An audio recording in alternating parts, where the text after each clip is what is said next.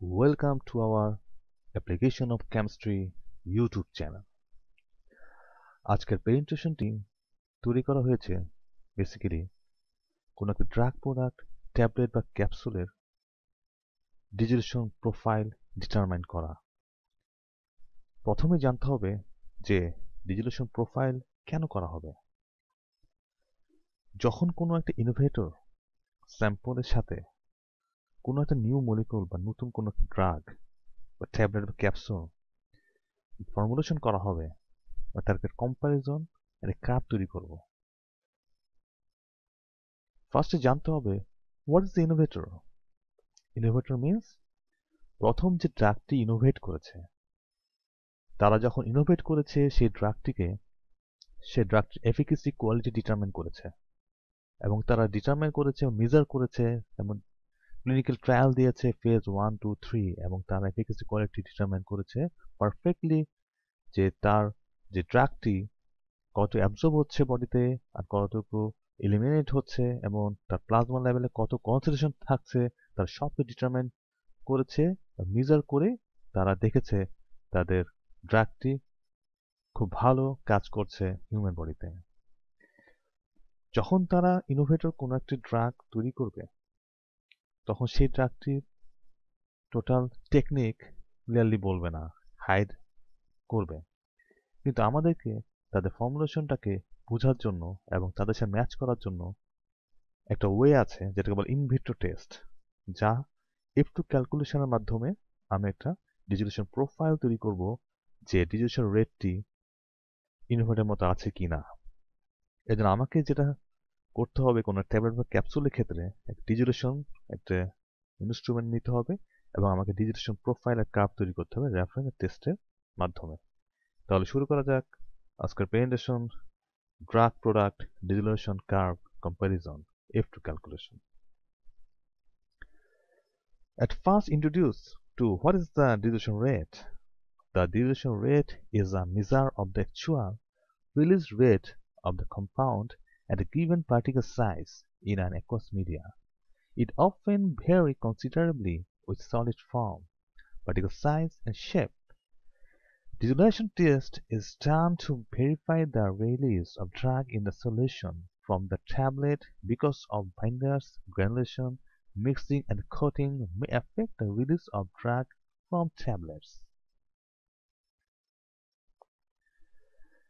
And F2 calculation to key. প্রথমে জানতে হবে আমাদের what is the F2 calculation. FDA means Food and Drug Administration has set a public standard of F2 value between 50 to 100 to indicate similarity between two dissolution profiles. তাহলে dissolution প্রোফাইলের জন্য যে innovator এবং আমি যে নতুন যে তার ফর্মুলেশন করেছি তার সাথে একটা কম্পারিজন করতে হবে, ডিজলিউশন প্রোফাইল তৈরি করতে হবে যার ভ্যালু হতে হবে 50 থেকে 100, 50-র উপরে এবং 50 থেকে 100-এর মধ্যে হলে ওকে, let's compare with and the বায়োকোভ্যালেন্ট maybe ট্যাবলেটটি ইনোভেটরের সাথে মিল আছে। আর ডিজলিউশন প্রোফাইলটা করার জন্য আমাদের কি করতে হবে, at least 12 units should be used for each profile determination. Mean dissolution values can be used to estimate the similarity factor F2. The drug product dissolution test কিভাবে করব আমি? Comparative dissolution testing used in test and reference product. Reference means innovator product. Test means আমার যে new formulation the sample.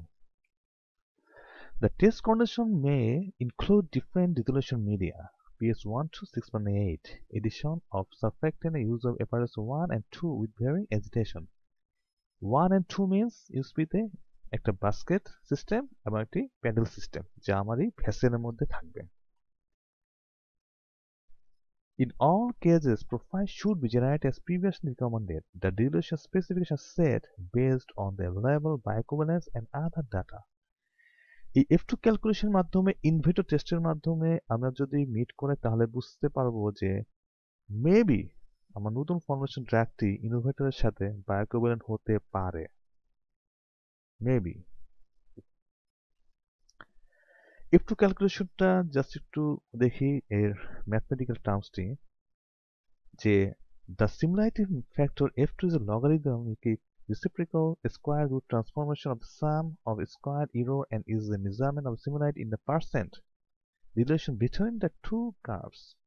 f2 50 log 1 plus 1 by n. n means our number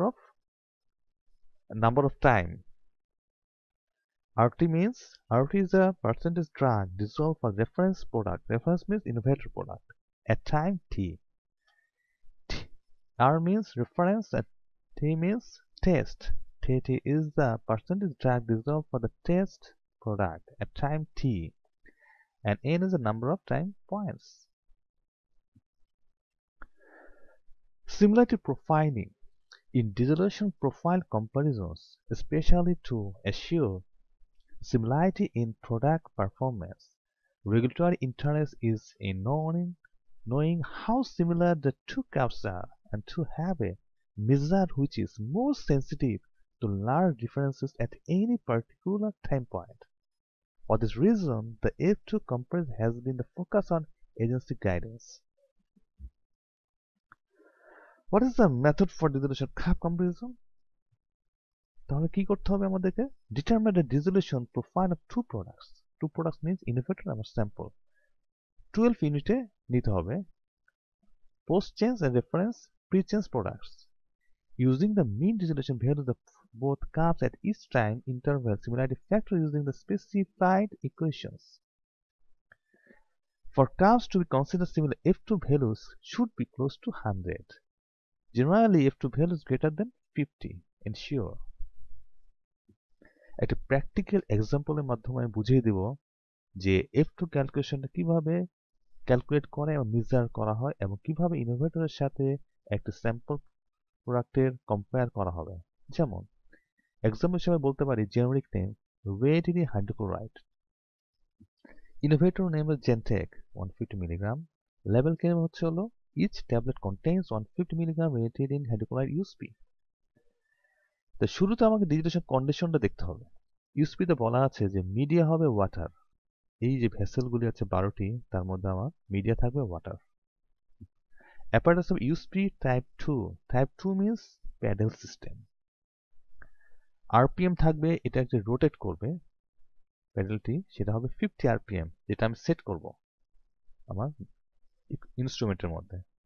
volume থাকবে ভেসেলে 900 ml। Temperature 37 plus minus 0.5 degree centigrade, মানে আমার human body temperature, just in vitro test. তাহলে জেনটেকের ট্যাবলেটটি যখন আমি 12টি measure করব, যেখানে 12টি ইউনিট আছে, 10 মিনিটে কতটুকু হচ্ছে ডিজিটেশন রেট, 15 মিনিট দেখব, 20 মিনিট দেখব, 30 মিনিট দেখব, 45 মিনিট দেখব, 60 মিনিট দেখব। যখন ট্যাবলেটটা আমি 60 মিনিট দেখার পরে আমি মেজার করবো কিভাবে? এটা হয় ইউভিতে আমি অ্যানালাইসিস করে দেখব আমার রেজাল্টে কত আছে, তারপর কতটুকু ডিজিটেশন রেট হচ্ছে, অথবা আমি এইচপিএলসিও দেখতে পারি, তার ডিজিটেশন রেটগুলি বের করতে পারি। একইভাবে এটা শেষ করার পরে আমি যে স্যাম্পল নিব, আমার যে নতুন ফর্মুলেশন যেটা আমি ইনোভেটের সাথে মিলে আছে কিনা সে দেখব, সেটাকে আমি অ্যানালাইসিস করব। একইভাবে রেডি হাইড্রোক্লোরাইড যে আমার স্যাম্পল, মিডিয়া নিব একই water USP type 2 50 RPM 900 ml, temperature থাকবে 7 প্লাস 0.5 ডিগ্রি সেন্টিগ্রেড।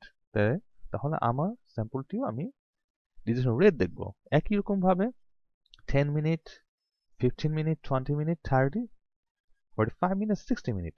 তো একইভাবে আমি রেজাল্টগুলি মেজার করবো কি হবে, এসে করব বা রেজিস্ট্রেশন রেট দেখব ইউভিতে অর এইচপিএলসিতে। এখন আমি F2 ক্যালকুলেশন কিভাবে করব?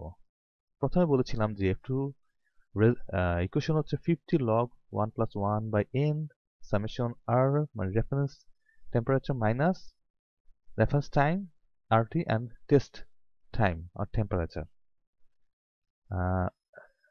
minus 0.5 into 100.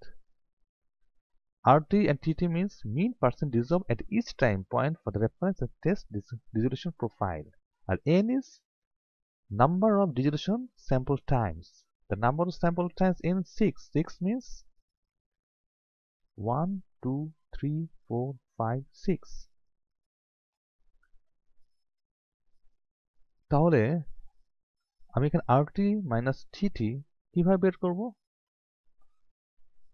যেমন এখানে হচ্ছে ইনোভেটর রেফারেন্স 28.01 minus 31.14 তার whole square plus 50 minutes which 2.71 minus 51.76 তার হোল স্কয়ার প্লাস 65.27 minus 67.55 তার হোল স্কয়ার প্লাস 81.52 minus 88.64 তার হোল স্কয়ার প্লাস 85.47 minus 91.81 তার হোল স্কয়ার প্লাস 86.60 minus 91.86 তার হোল স্কয়ার করে সামেশনটা করে আমি এখান থেকে RT minus TT বের করব যার মান হচ্ছে 134.27 in a 6 and F2 calculation দেখা যাচ্ছে 65.78 তার মানে 50 এবং 100 এর কাছাকাছি মিডলে আছে